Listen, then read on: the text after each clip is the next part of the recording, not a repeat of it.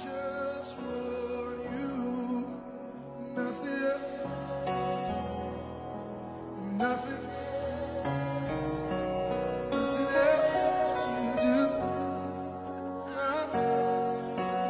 I know this is a weird place to do an altar call, but if you feel the Lord pulling you just to the altar as a sign of returning back to Him, this altar is open. And as we just dive deeper,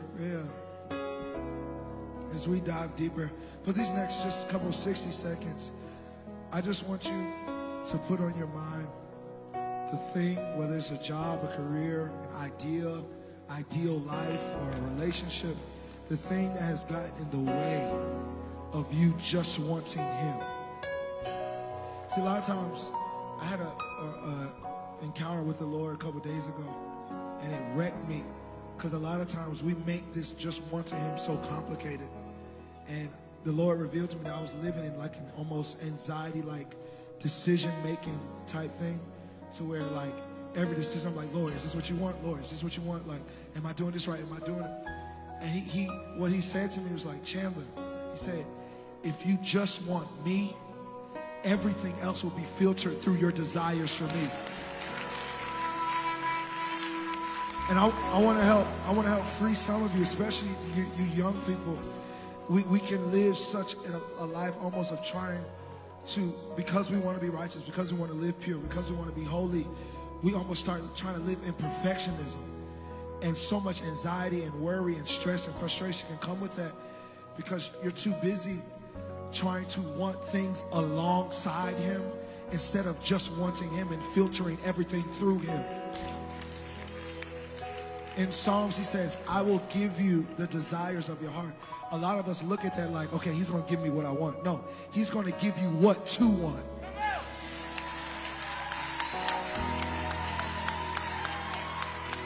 He's not saying, yeah, if you want this, I'm just going to give it to you. No, He's saying, if you delight in me,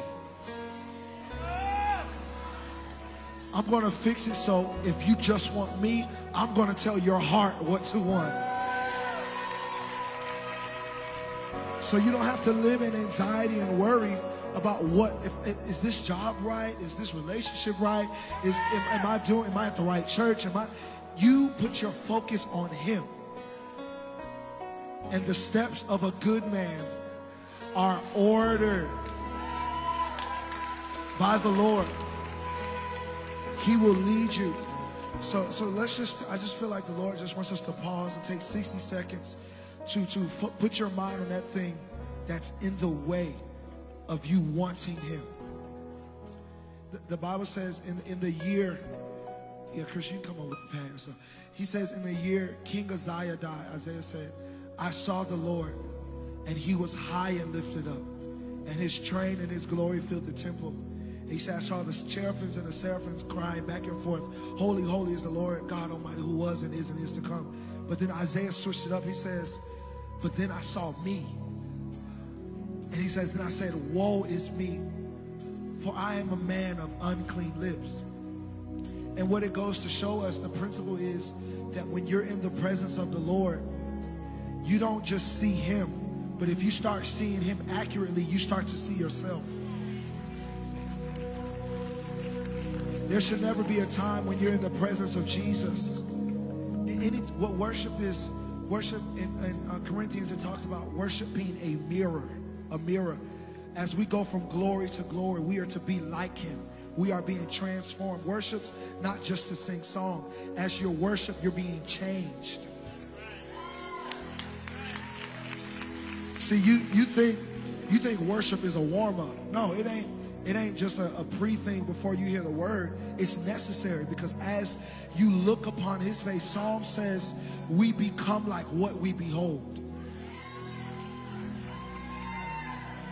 And that's why I feel like the Lord wants us to pause, because a lot of us are beholding things that aren't Him. So therefore, we're being transformed into the likeness of something that's not Jesus. So I want us to take 60 seconds and really put that thing on our minds. And I want the Lord, let the Lord to deal with you just for these next few months. I just feel the power of Jesus in this room. And I feel like as we open up our hearts to another level and become more vulnerable, he's going to deal with us. So go ahead, and even if you need to lift your hands, if you need to get on your knees, just posture yourself in this moment. Come on. Father, we invite you. We invite you. Look at our hearts. Search our hearts. Woo. We invite you.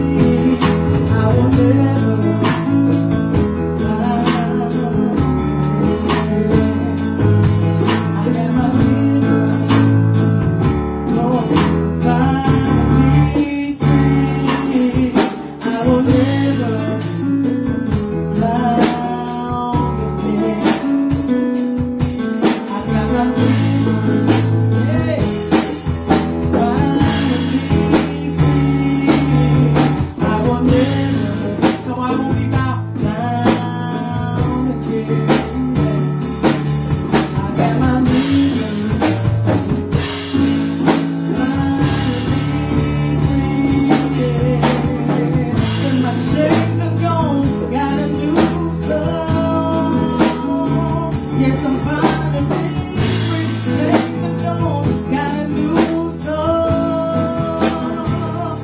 Finally free. Chains are gone, got a new soul. Therefore, you can be in Christ. He is a new creation. All things have passed away. Behold, all things become new.